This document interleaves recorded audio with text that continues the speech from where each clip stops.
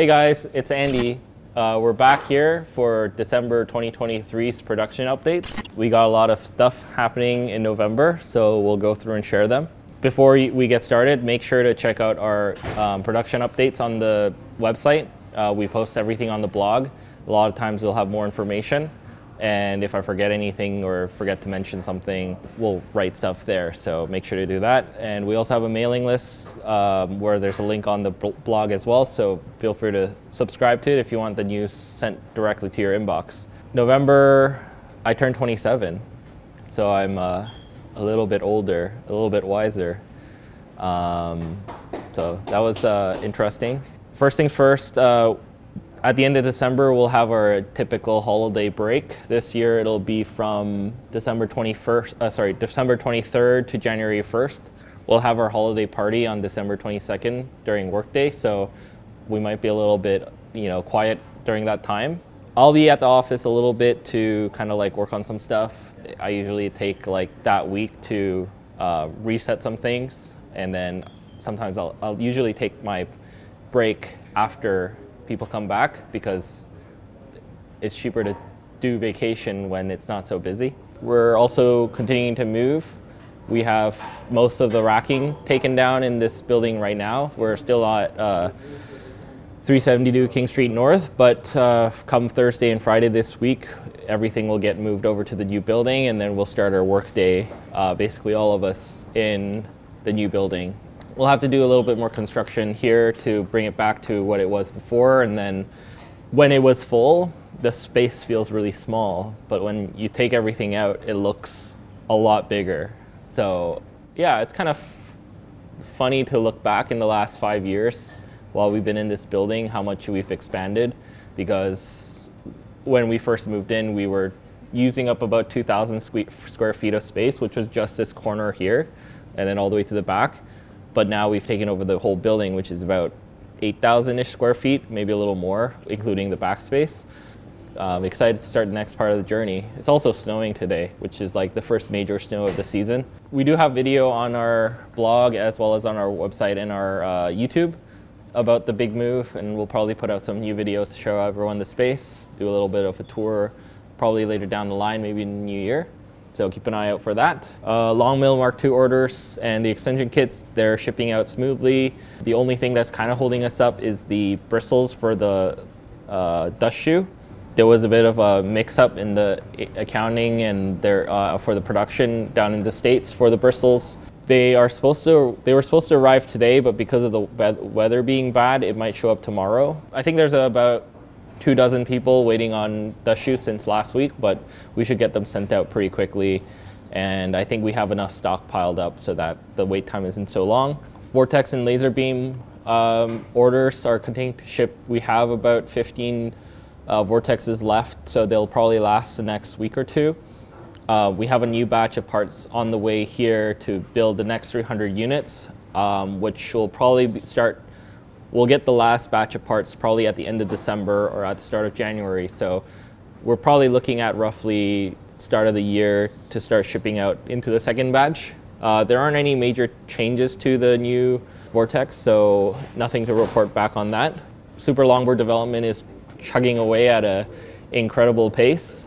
Chris has been in the back shop testing for the last couple of weeks. We're waiting on the third version of the prototype boards, which should ship in the next 2 weeks. And then we'll do the testing here and make sure that all the hardware is good before we do the full production. We have the new e-stops, which come with the macro buttons, as well as the case and the panels in manufacturing now. That'll probably be ready in the next couple of weeks, and then we'll figure out the shipping part. So yeah, we're excited for the new case. Those will be made of completely out of metal, similar to the ones that we have now. The e-stops are going to be really cool because not only do you have the oops button, if people are familiar, but they also have built-in macro buttons you can program. So you can make the machine do perform a certain function like homing or going to a certain spot, or like turning on and off a feature on the machine, and so on and so forth. So that's going to be coming out soon. We have the launch date for the SuperLongBoard planned for December 4th. There is a video out that kind of explains everything, as well as the product page where you can sign up for our mailing list. So make sure to check that out. So today is November 28th. We posted the video for the SuperLongBoard launch yesterday. I think we have over 1,500 views in the last less than 24 hours, which is pretty fast for our YouTube channel. It seems like people are pretty excited. We also put out an AltMill update a video last week. We explained what the AltMill is, what sort of changes there are from when we first started the project, and what sort of like launch and production we're planning to do. So generally, just like overview, we're in the process of building 50 AltMills. We don't have them for sale yet. There's a couple of things up in the air we're trying to decide on, but we do have a survey if you're interested in ordering one. We already have over 50 responses, and half of the response are like, oh, I want to order the machine like right away. And the other half is like, oh, I'll wait till like the first prototype comes out. But basically the idea was we wanted to know if people would buy, like, we don't have the fully working prototype yet, but as a business, if people are going to give us money sooner, it's kind of better because we can like build a bigger batch and they'll save money and yada, yada, yada. You can read the blog and you can watch the video about us explaining this. But our initial like expectations for the response for the AltMill was thinking like, oh, if we can sell like 15 to 20 AltMills every month, that would be like really good. But now, based on the response and just like even given the lack of like stuff that we have available for people to see, I feel pretty confident that we'll be able to clear out the first batch within the month, maybe even less. I'm excited for that.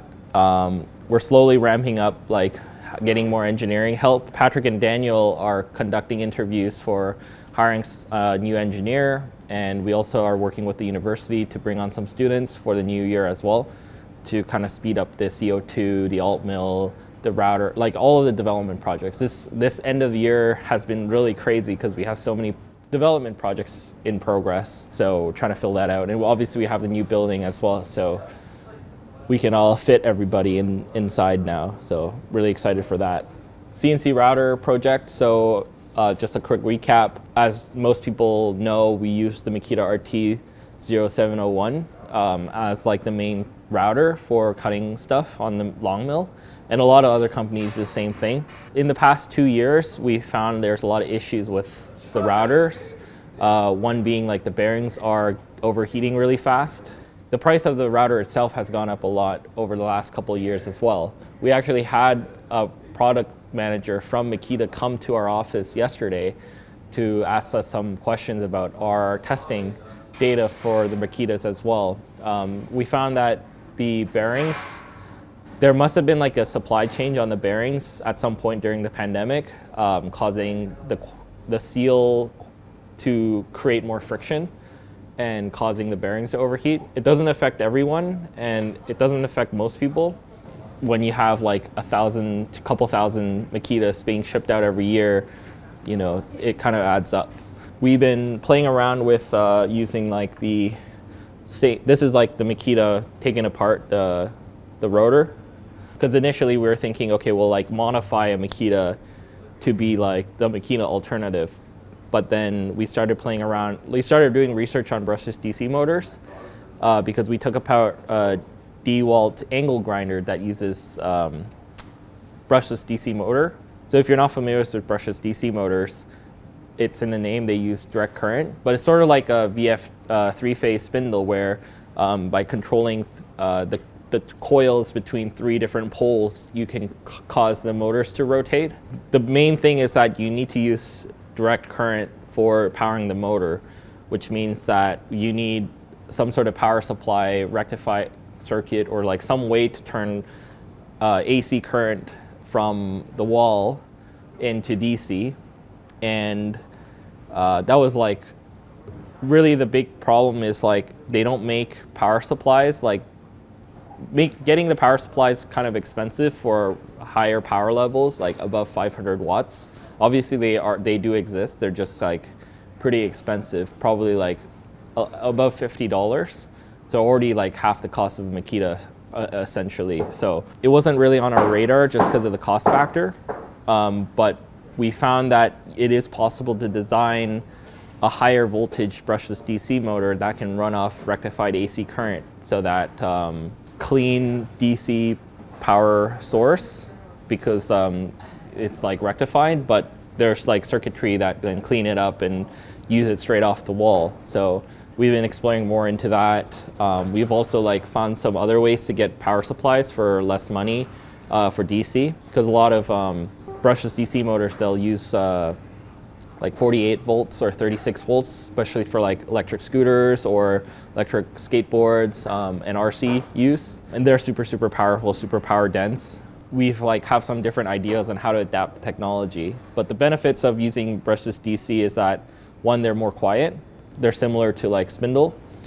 The second is that they run much more efficiently, like in the 80 to 90% range. With the AC motors that we're looking at, the universal AC motors that are used for power tools, they are like in the 50% roughly range of efficiency, which means that for a 1,000-watt motor, 500 watts of that is just getting ejected as heat, which is an enormous amount of heat.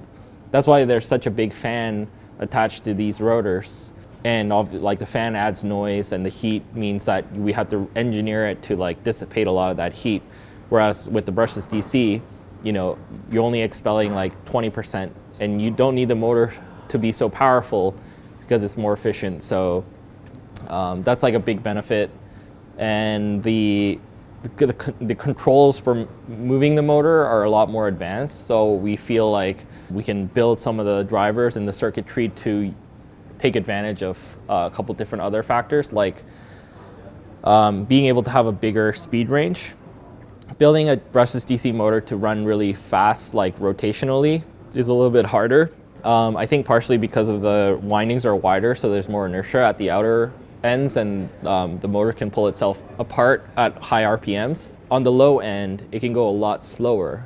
Some drivers, like driver motor combinations, you can run it like pretty much at 0 RPM, like you can start at 0 RPM, so you almost have like an infinite speed range. So there's like different ideas that we have, like being able to do tool changes automatically by using like not having to rotate the motor and having control exact. It's like a stepper motor almost. Like it's like a really like it's a 3-pole stepper motor almost, where it can like hold its position and like you can rotate it and like undo things as well. So that's like a pretty cool part of brushless DC motors. And oh yeah, also there's no brushes, so they don't need to be replaced either. So we're working on that. The CO2 laser team is doing filming today to kind of share more about the project. We just ordered a new CO2 laser as well for production. So I think the plan is to take our old one, take it apart for R&D, and yeah, we'll go from there. Ron, who's our 3D print manager, he's starting to set up some of the 3D printing with input shaping. Well, here, he gave me this sample here. There's a dust shoe. It looks like it's bringing down the print speed by about bringing up the print speed by about 20%, so we can print a lot more parts than before. In combination with that, we're also doing more, injection molding. So we're still waiting on the injection molded feet for the LongMill, but those should be done pretty soon. And what that means is that we can pull back about 30 to 40% of our printing on the print farm by shifting over to injection molded feet, which will free up more time to do the other parts like the LaserBeam cases as well as the dust shoes. So we can scale up production a little bit better on that. And yeah, once we start building out more products and we need more 3D printing, it clears up some capacity there as well. So Mike's bought, so now we also have a thing called a tip grant, which helps like pay for part of things that we need for R&D and production use. And so we got that grant for the laser as well as CNC mill. Mike's just won an auction on buying a mill, so we'll probably see a new mill coming into the new shop in the next couple of weeks, as well as we have the laser. Yeah, I think that's pretty much it that I can think of. But obviously, read the blog. That's been our December 2023 production update, and we will catch you next time.